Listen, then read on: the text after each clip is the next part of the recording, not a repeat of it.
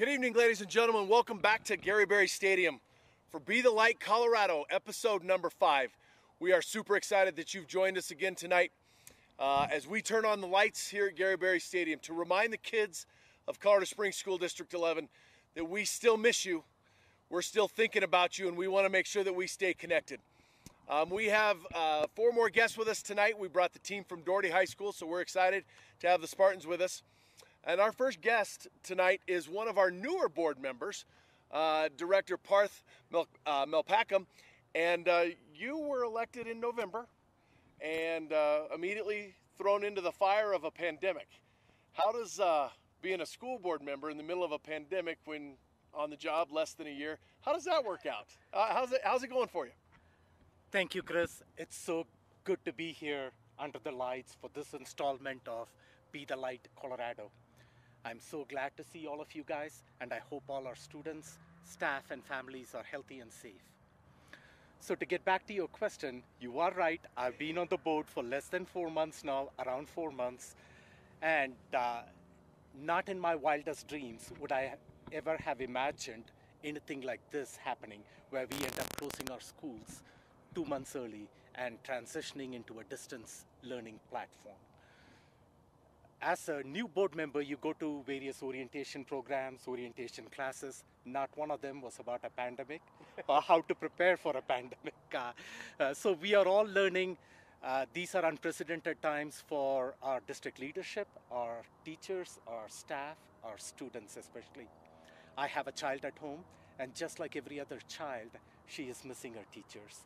She is missing her friends at school, the normalcy and the routine that comes with our school environment.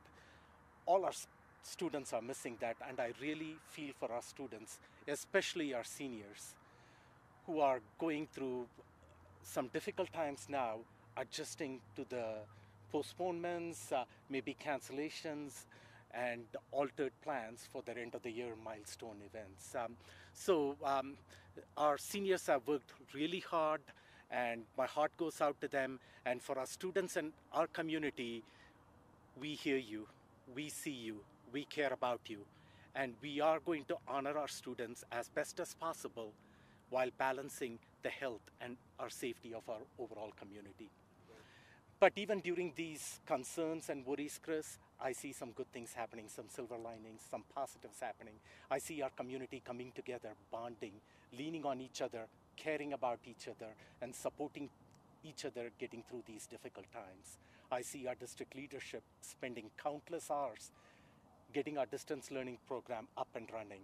I see our principals reaching out, making those phone calls to our parents, to our students, not only supporting them, inspiring them, but also being there for them as a comfort.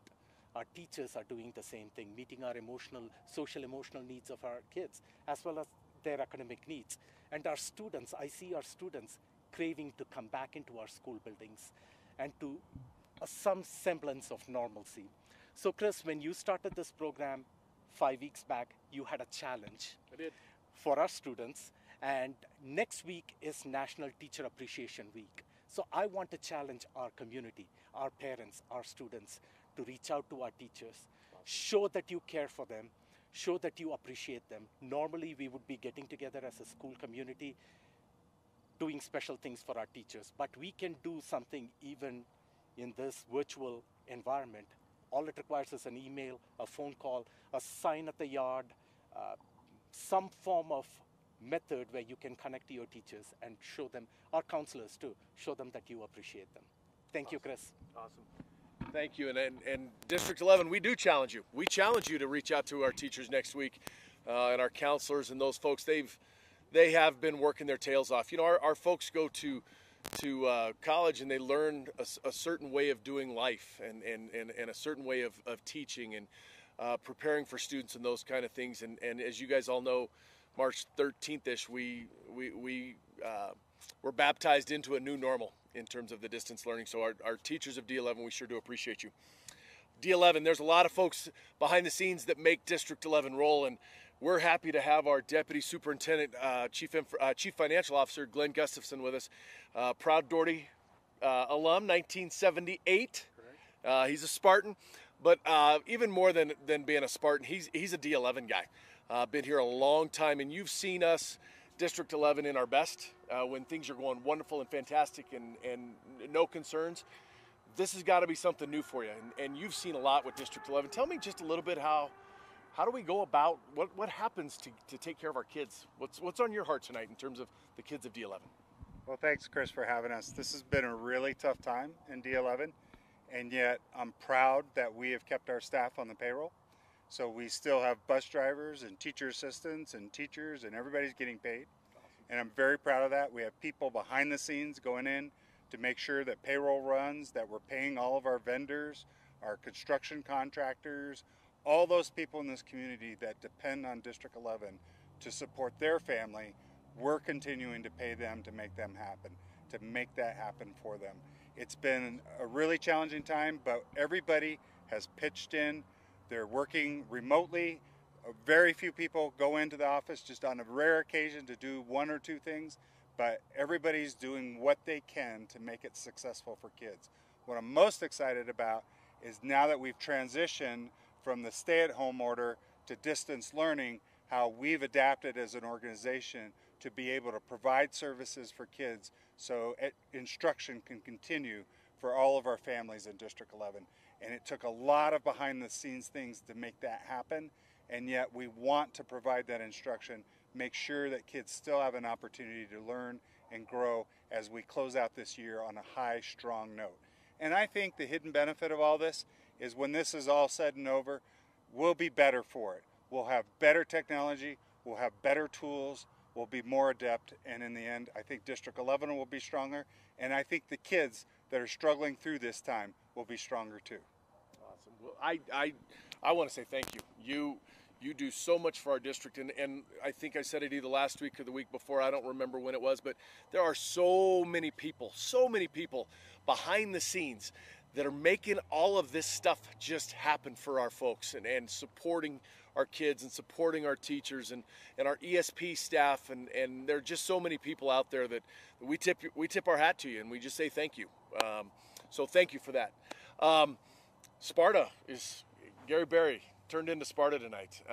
And 1995, Stephanie Leisure, the athletic director at Doherty High School, also in 1995, graduate of Doherty High School.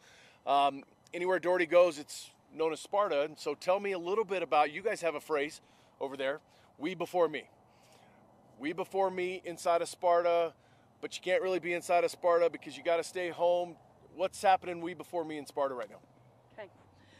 So isn't it interesting?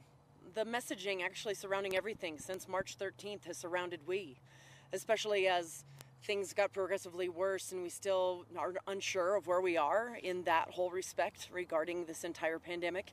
The messaging has been surrounding people thinking of others before themselves. So to make sure that we're taking the needs of others higher than our own priorities, and that's really been the message on TV, on the radio, when you're talking to really anybody on the street. And yes, there might be some differences of opinion, but overall, the major message is to be selfless and not selfish.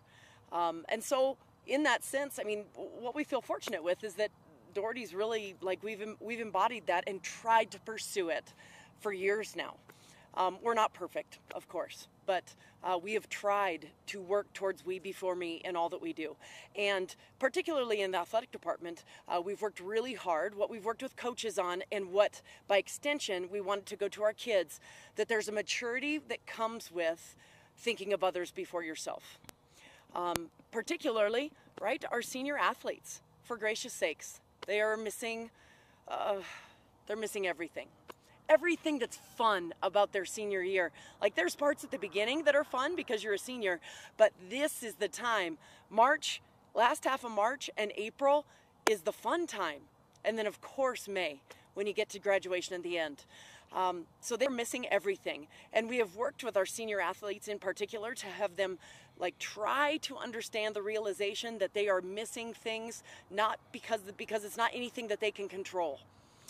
So they're trying to make the best of that situation. They're trying to encourage others. I'm so proud of my coaches and then the staff at Doherty High School for how they've responded to this and how they're trying to take care of kids. They're reaching out consistently, whether it's through small daily challenges, playing paper, rock, scissors wars on WebEx, having guest speakers on WebEx, paper plates or signs that are dropped off in the middle of the night, and the kid wakes up the next morning to see that that someone values them and loves them. And I think then it spreads to our students. I was speaking to a teacher today, and she said, "You know what, Steph? I can't tell you how many kids have emailed me to check on me, to see how I'm doing, how my well-being is." And to me, that's the direct translation of us trying as Spartans to be more we before me. It's not easy, and this is still going to be tough. The rest of May is going to be tough, but we're going to try to pursue it to the best of our abilities, and we're going to continue to try to honor one another and care about one another despite the distance. Awesome. Thank you. And thanks for being we before me at Doherty High School. That's awesome. You know, we challenged you guys 5 weeks ago, and there was a small handful of high schools across the state of Colorado that turned the lights on to send the message of hope to our kids throughout the state of Colorado. The next thing you know, we've got over 80 schools doing it. And, you know, we didn't start it. It was the Colorado High School Activities Association that it was their idea, and it just sort of spread like wildfire. But have to share with you, on my way over to the stadium tonight, drove by Widener Field, home of the Colorado Springs Switchbacks football club, professional soccer team, and their lights were on, and we knew that they were going to be on sooner or later. So we continue to see this spread. And so speaking of soccer, we're here with Doherty's head girls soccer coach, Coach Craig Decker. For those of you that don't know, Coach Decker does a lot of work with UCCS and the web page and all that technology. You're the technology guy. And you're the cool technology guy because you do the graphics and all the fun stuff. So you're doing some pretty cool stuff with your team, and we've seen you out there on social media doing some different things. Share with us what you're doing to ultimately stay connected with kids. Well, our girls, I mean, of course, it's soccer, so they had to do the toilet paper juggle, you know, where they juggle it back and forth. That was really fun. You know, it's just hard right now. So our motto, like Steph was saying, our motto for the season's find a way. So at the beginning of the season, it was find a way to perform on the field in the classroom. And now we can't really do that. So now we have to find a way to still be a team. You know, just because we're not playing doesn't mean we're not a team anymore. We still meet weekly. We've brought in some guest speakers. We brought in a nutritionist, a professional player, just to motivate the girls, because they're in the same exact boat we are. They're sitting around. They don't know if there's going to be a season. We obviously know now, but then we didn't know. We brought in motivational speakers. We have a big and little sister thing going where we have an upperclassman that kind of takes an underclassman under their wing, and you know, I throw out 4 to 5 questions a week. Hey, what's their favorite movie? What are they binging? And then also some serious stuff, you know, what's their pain points right now, you know, what are they struggling with? And just things like that. And it's been good to see the girls weekly. I wish I could see them more in person here on the field. But it's what we got. And we're going to do a virtual signing with a couple of the girls, so that's great. And yeah, it's been really good. Good. Well, thank you. And thank you for what you're doing. And you guys will remember that it was 5 weeks ago we challenged our staff. We challenged everybody in District 11 to reach out and connect. And it's been tough times. And I have to share with you something that I saw today out on social media, and it comes from one of your seniors at Doherty High School. And it says, "I've quickly learned that I'm a small fish in a vast ocean," says Blake Weigel of Doherty High School in Colorado Springs when prompted. You recognize that this virus and its effects on society are way bigger than just about yourself, your class, or all the seniors across the nation. You can't be selfish and only think of yourself and all that you're missing out on, because it's for the greater good of society. That's an important thing to recognize for all of us. And I just, the maturity of that statement, we are in a position where we're safer at home. And as I was driving over here, I saw so many folks that were in violation of what they're asking us to do. And so I'm just going to ask you and remind the kids of District 11 and anybody that's out there watching, follow the guidelines, please, with the safer at home. It is not fun being in this empty stadium every single Monday night, because that's not what this stadium is built for. This stadium was built for kids to compete and to learn life lessons. And so we're going to ask that you continue to look at the guidelines with Safer at Home and follow those. So when we get back in the fall, we can be back together like you talked about, on the fields, in the pools, on the courts, back where we're supposed to be. So our challenge 5 weeks ago was make those phone calls, make those phone calls, make those phone calls. And I want to make sure that you guys realize that phones work two different ways. We have been reminded lately that we have some folks that during these tough times and isolation and those kind of things, that we have people out there struggling. And Dr. Thomas did a great job our first week talking about all of the resources that are out there for people. And you know what? If you're out there struggling, and if you need help and you need assistance and the isolation is getting to you and those kind of things, we're asking you to pick up your phone and make that phone call. Pick up, get on the website, find one of our schools. We will get you in contact with the right people. We've got counselors. We've got all sorts of resources throughout the great city of Colorado Springs. We want you to reach out. So we're going to reach out and keep making those phone calls. But if you need help, please don't hesitate. Pick up that phone, call somebody and just say, hey, I need some help. We are all in this together. I know a lot of our media channels are saying that, but at the end of the day, we are truly all in this together. So we've got teacher appreciation next week. I believe one of our board members has challenged you, District 11. Let's make sure that all of our teachers get that email, get that phone call, just that simple thank you. It doesn't need to be a book. 2 or 3 sentences on what you appreciate from our teachers. It'll go a long way. As we prepare for the closing of our show, we want to remind you guys, District 11 kids, at the end of the day, we miss you, we love you, and we promise we will stay connected.